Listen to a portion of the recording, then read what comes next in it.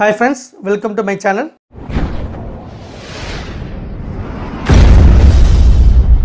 So இதுக்கு முன்னாடி பாத்தீங்கன்னா stiffness matrix அப்படினா என்ன, அது one dimensional bar elementக்கு எப்படி டிஃபைன் பண்றது, then அந்த stiffness matrix மெத்தட் வச்சிக்கிட்டு field variable nodal pointல எப்படி நம்ம கண்டுபிடிக்கிறது அப்படிங்கறத பாத்துறோம்.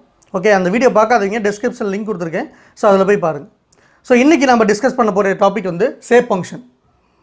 ஓகே, சோ stiffness matrix வச்சு எந்த ஒரு எலிமெண்ட்டுக்கும் ஒரு 1 dimensional எலிமெண்டோ இல்ல 2 dimensional 3 dimensional எந்த எலிமெண்டா இருந்தாலும் அந்த எலிமெண்டோட நோடல் பாயிண்ட்ஸ்ல உங்க ஃபீல்ட் வேரியபிளை கண்டுபிடிக்க முடியும். ஓகே, ஃபார் எக்ஸாம்பிள் பாத்தீங்கன்னா இப்போ என்னோட 1 dimensional எலிமெண்ட் அப்படினா எனக்கு ரெண்டு நோட் இருக்கும். Okay, note 1 and note 2. இந்த நோட் பாயிண்ட்ல u1 u2 அப்படிங்கிறது structural அனாலிசிஸ்ல u1 u2 field variable சொல்லுவோம். இத தெர்மல் அனாலிசிஸ்ல t1 t2 டெம்பரேச்சர்ஸ். இத டைனமிக்ல omega 1 omega 2 natural frequency. So இதை தான் நம்ம ஃபீல்டு வேரியபிள் அப்படின்னு சொல்லுவோம். அந்த ஃபீல்டு வேரியபிளை எந்த ஒரு நோடு பாயிண்ட்லையும் நம்மளால் கண்டுபிடிக்க முடியும். இதே 1 dimension, இதே 2 dimensionனா 1 2 3 இப்போ ஒரு ட்ரையாங்கிள் எலமெண்ட் எடுத்திருக்கேன். இந்த ட்ரையாங்கிள் எலமெண்ட்டுக்கு 1 2 3 மூணு நோடு இருக்கும். Okay, node 1ல u1 v1 u1 அப்படிங்கிறது x ஆக்சிஸில் இருக்கிற டிஸ்பிளேஸ்மெண்ட், v1 அப்படிங்கிறது y ஆக்சிஸில் இருக்கிற டிஸ்பிளேஸ்மெண்ட். அதே மாதிரி u2 v2 u3 v3. So இந்த எல்லா வேல்யூமே நம்ம இந்த ஸ்டிஃப்னஸ் மேட்ரிக்ஸ் மெத்தட் வச்சு நம்மளால் டெரைவ் பண்ண முடியும். பட் ஆனால் இந்த நான் நோடல் பாயிண்ட்ஸ், அதாவது இந்த ரெண்டு நோடுக்கு நடுவில் இந்த எலமெண்ட்டுக்குள்ளே வேறு ஏதாவது பாயிண்டில் எனக்கு அந்த ஃபீல்டு வேரியபிளை கண்டுபிடிக்கணும். ஓகே, ஸோ யூஓ அதாவது டிஸ்பிளேஸ்மெண்ட்டா இல்லை டெம்பரேச்சரா நேச்சுரல் ஃப்ரீக்வன்சி ஏதாவது ஒரு ஃபீல்டு வேரியபிளை இந்த நோட் பாயிண்ட் இல்லாத வேறு ஏதாவது பாயிண்டை நான் கண்டுபிடிக்கணும் அப்படின்னா அங்கே நம்ம ஸ்டிஃப்னஸ் மேட்ரிக்ஸ் மெத்தடை யூஸ் பண்ண முடியாது. ஓகே, ஸோ அதை கண்டுபிடிக்கிறதுக்கு என்ன பண்ணியிருக்காங்கன்னா ஒரு அப்ராக்சிமேட் ஃபங்க்ஷனை டெரைவ் பண்ணி அந்த அப்ராக்சிமேட் ஃபங்க்ஷன் என்ன பண்ணுதுன்னா நமக்கு தெரிஞ்ச நோட் பாயிண்டில் இருக்கிற அந்த ஃபீல்டு வேரியபிளை இன்டர்போலேட் பண்ணி ஓகே ஸோ ஒரு ஃபங்க்ஷனை டெரைவ் பண்ணுறாங்க. அந்த ஃபங்க்ஷனுக்கு பேர் தான் ஷேப் ஃபங்க்ஷன். ஓகே, ஸோ இங்கே பாருங்கள், field variables R computed only at notes. Okay, எந்த எலமெண்ட் எடுத்தாலும் 1 dimensional 2 dimensional 3 dimensional எந்த எலமெண்ட் எடுத்திங்கனாலும் அதோட நோடு பாயிண்டில் தான் நம்ம கண்டுபிடிப்போம் ஃபீல்டு வேரியபிள்ஸ். யூவாக இருந்தாலும் சரி, டீயாக இருந்தாலும், ஒமேகாவாக இருந்தாலும். ஓகே, பட் ஆனால் finding the field variable other than the nodal points, other than the nodal points means within the element. இப்போ ஃபார் எக்ஸாம்பிள் பாருங்கள், 1 2 3 அப்படிங்கிற நோட் பாயிண்ட்ஸு, இது ட்ரையாங்கிள் எலமெண்ட். இப்போ இந்த எலமெண்ட்டுக்குள்ளே வேறு எங்கேயாவது எனக்கு பாயிண்ட்ஸை கொடுத்து அந்த பாயிண்டில் எனக்கு டிஸ்பிளேஸ்மெண்ட் எப்படி இருக்குன்னு கண்டுபிடிக்கிறது தான் நான் நோடல் பாயிண்ட்ஸ். அதை கண்டுபிடிக்கிறது வந்து கொஞ்சம் டிஃபிகல்ட்டு. அதுக்காக என்ன பண்ணியிருக்காங்கன்னா ஒரு அப்ராக்சிமேட் வேல்யூஸ் அட் நான் nodal points is computed by இன்டர்போலேட்டிங் the nodal values. Okay, so இங்கே ஃபங்க்ஷன் என்னென்னா by of xy equal to n1 pi1 plus n2 pi2 plus n3 pi3 plus n4 pi4 whatever the nodes. இங்கே by அப்படிங்கிறது field variable. இப்போ நான் ஒரு எக்ஸாம்பிளுக்கு 1 dimensional பார் element எடுத்திருக்கேன். அந்த 1 dimensional பார் எலமெண்ட் ரெண்டு நோடு இருக்கும். ஒவ்வொரு நோடோட டிஸ்பிளேஸ்மெண்ட் u1 u2. இப்போ எனக்கு p அப்படிங்கிற பாயிண்டில் p of x அப்படிங்கிற பாயிண்டில் எனக்கு டிஸ்பிளேஸ்மெண்ட் வேணும். ஓகே, இங்கே நான் uன்னு எடுத்துக்கிறேன். இதை அப்போ u equal to n1 u1. இங்கே பை அப்படிங்கிறது ஃபீல்டு வேரியபிள், அது டீயாக இருக்கலாம், யூவாக இருக்கலாம், ஒமேகாவாக இருக்கலாம். ஸ்ட்ரக்சர் அனாலிசிஸ்லாம் நம்ம யூன்னு போடுவோம். So u equal to n1 u1 plus n2 u2. Okay, இந்த n1 அண்ட் n2 அப்படிங்கிறத உங்களோட ஷேப் ஃபங்க்ஷன். ஓகே, இதை நம்ம எப்படி டெரைவ் பண்ணுறது அப்படிங்கிறத பார்க்கலாம். ஓகே, ஸோ நம்ம இப்போது ஒரு 1 dimensional லீனியர் பார் எலமெண்ட்டுக்கு அந்த ஷேப் ஃபங்க்ஷனை எப்படி நம்ம டெரைவ் பண்ணுறது அப்படிங்கிறத பார்க்கலாம். ஓகே, நான் இங்கே ஒரு 1 dimensional பார் எலமெண்ட் எடுத்திருக்கேன். அதோட லென்த் வந்து L. ஓகே, அதுக்கு ரெண்டு நோடு இருக்கும்.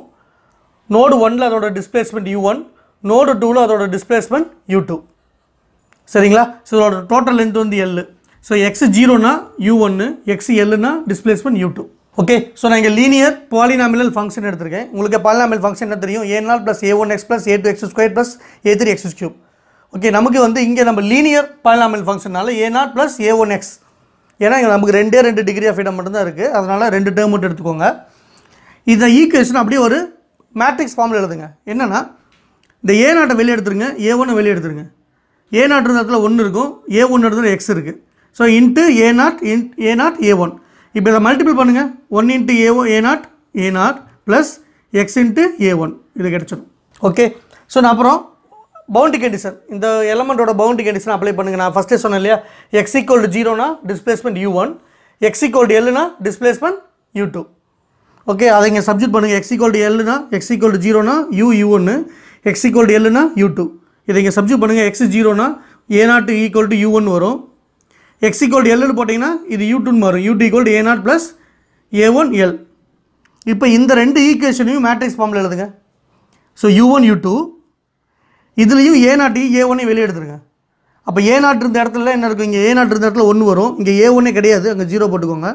இங்கே A0 இருந்த இடத்துல 1, இங்கே A1 இருந்த இடத்துல L. ஸோ 1 0 1 L, இந்த A0 A1 வெளியே கொண்டு வந்துருங்க.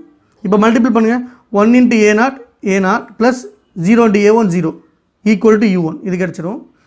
அதே மாதிரி A0 plus 1 into L into A1 U2 value கிடச்சிரும். ஓகே, நான் இப்போ என்ன பண்ண போகிறேன்னா இந்த வேல்யூ இந்த டேர்ம் இங்கே வச்சுட்டு இதை அப்படியே இங்கே கொண்டு வாங்க. ஓகே, இது என்ன ஆகும், இந்த பக்கம் வந்தால் இன்வர்ஸ் மேட்ரிக்ஸ் ஆகுமா. A0 A1 equal to 1 0 1 L inverse U1 U2 இது இங்கே வந்துருச்சு. ஓகே, உங்களுக்கு இன்வர்ஸ் 2 into 2 மேட்ரிக்ஸோட இன்வர்ஸ் உங்களுக்கு தெரியும். இப்போ நான் ஒரு எக்ஸாம்பிள் எழுதிருக்கேன். ABCD இன்வர்ஸ் போட்டிங்கன்னா என்ன வரும்னா 1 by modulus of this matrix AD cross multiplication AD into CD CB இங்கே AD into CB into இந்த மேட்ரிக்ஸ் ஃபார்ம் என்ன பண்ணுவாங்க ரூல்ஸு, இந்த D இங்கே போகும், இந்த A இங்கே வரும், இந்த ரெண்டு டேர்ம் மைனஸ் ஆகும் இல்லையா. So D A minus C minus B இந்த கான்செப்ட் அப்படிங்க அப்ளை பண்ணுங்கள். 1 by L minus 0 அதாவது 1 into L L 1 into 0 0 L minus 0 இது அப்படி என்ன ஆகும், L மேலே போகும் 1 கீழே வரும், இது ரெண்டு 0 ஆகும். மைனஸ் ஆஃப் 0 0 தான், மைனஸ் ஆஃப் 1 -1. ஸோ இந்த டேர்ம் அப்படியே நமக்கு இந்த மாதிரி மாறி இருக்குது இன்வர்ஸ் மேட்ரிக்ஸ். ஓகேங்களா. இப்போது இந்த வேல்யூ A0 A1 வேல்யூவை அப்படி இங்கே கொண்டு இங்கே சப்ஸ்டிட்யூட் பண்ணுங்கள். இந்த ஈக்குவேஷனில் U ஈக்குவல் டு 1x இந்த A0க்கு பதிலாக இதை அப்படியே கொண்டு இங்கே சப்ஸ்டிட்யூட் பண்ணுங்கள். ஓகே, இந்த 1 by L வெளியே எடுத்துருங்க. நமக்கு இந்த மேட்ரிக்ஸ் எப்படி இருக்குது, 1 into 2 காலம், இது 2 into 2 மல்டிபிள் பண்ணால் 1 into 2 ஓகேவா. அதாவது ரெண்டு வேல்யூ கிடைக்கும். அதாவது 1 into x மைனஸ் இங்கே மைனஸ் இருக்கிறனால x. So L minus x 1 into 0 0 plus x into 1 x. So L minus x x. தென் இந்த 1 by L உள்ள மல்டிபிள் பண்ணுங்கள். L minus x divided by L x by Lனு வரும். இது ரெண்டையும் மல்டிபிள் பண்ணுங்கள். L minus x by L into U1 plus x by L into U2. Okay, so U equal to N1 U1 plus N2 U2. So இந்த value தான் நமக்கு N1, இதுதான் N1, இது N2. Okay, so one dimensional linear bar element ஓட shape function N1 and N2 நமக்கு எத்தனை node இருக்கோ அத்தனை shape function இருக்கும் இல்லைங்களா. ஸோ நோடு 1 ஓட shape function N1, நோடு 2 ஓட shape function N2. N1 value என்னன்னா 1 minus x by L, N2க்கு வந்து x by L. இப்போ ஃபார் எக்ஸாம்பிள் எதுக்கு நம்ம இதை கண்டுபிடிச்சிருக்கோம்னா இந்த ஈக்குவேஷனில் நான் எந்த point wherever I can take any point inside the element the point P அதோட எக்ஸ் வேல்யூ மட்டும் எனக்கு தெரிஞ்சதுன்னா போதும், இந்த N1 N2 கண்டுபிடிப்பேன். இந்த N1 N2 ஒரு சப்ஜெக்ட் பண்ணனா இந்த பாயிண்டில் என்னோட U வேல்யூ எவ்வளோன்னு கண்டுபிடிக்கலாம்.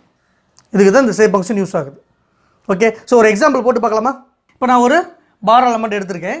இந்த பார் எலமெண்ட்டோட இங்கே x1 அப்படிங்கிறது 20 mm, x2 அப்படிங்கிறது 30 mm. அப்போ x2 minus x1 அப்படிங்கிறது என்னோட லென்த்து எவ்வளோ வரும், 30 minus 20 10 mm. 10 mm தான் என்னோட லென்த்து. ஃபஸ்ட்டு நோட்டில் வந்து என்னோட டிஸ்பிளேஸ்மெண்ட் 3 mm, செகண்ட் நோட்டில் என்னோட டிஸ்பிளேஸ்மெண்ட் 5 mm. ஓகேங்களா.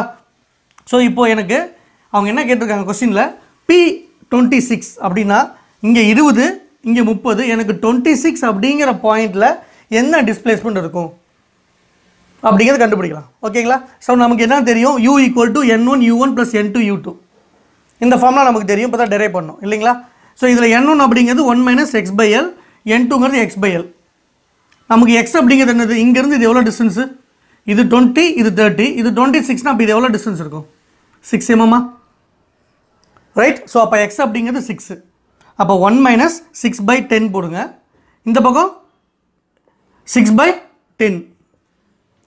ஓகே, ஸோ இந்த 6 by 10 இது வந்து 0.6 வரும். 1 minus 0.6 0.4, இது 6 divided by 10 போட்டால் 0.6.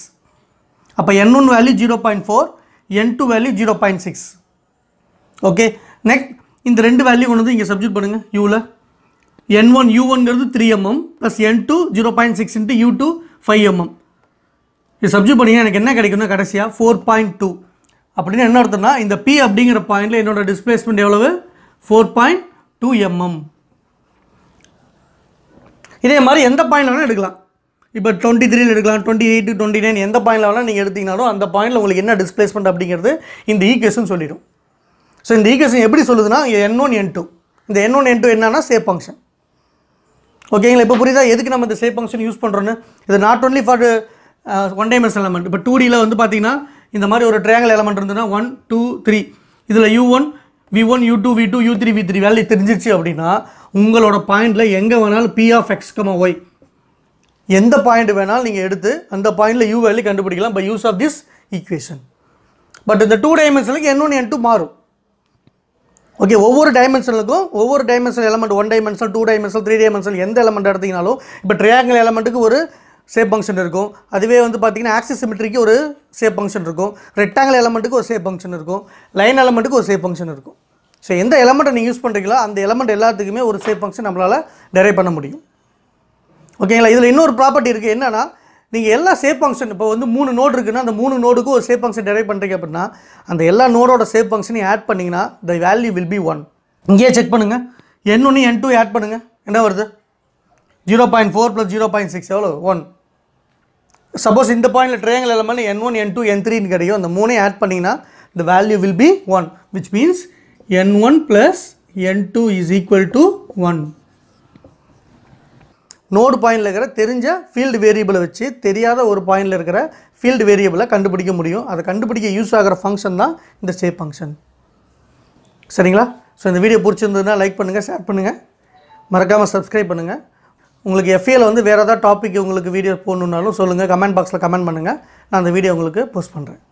Okay, thank you, Jai Hind.